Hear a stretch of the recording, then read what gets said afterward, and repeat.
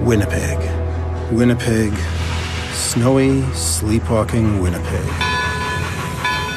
Brand Upon the Brain by Guy Maddin. When I was in film school, I was just like ripping him off nonstop.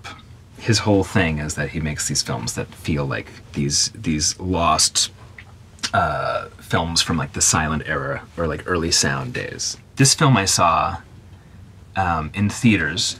It had this this roadshow release where they took it around the country, I think, with this gang of Foley artists and a live orchestra and different people narrating. And I saw it at the American Cinematheque, the Egyptian Theater in LA, with Udo Kier narrating. And it was maybe the best experience I've ever had in a movie theater.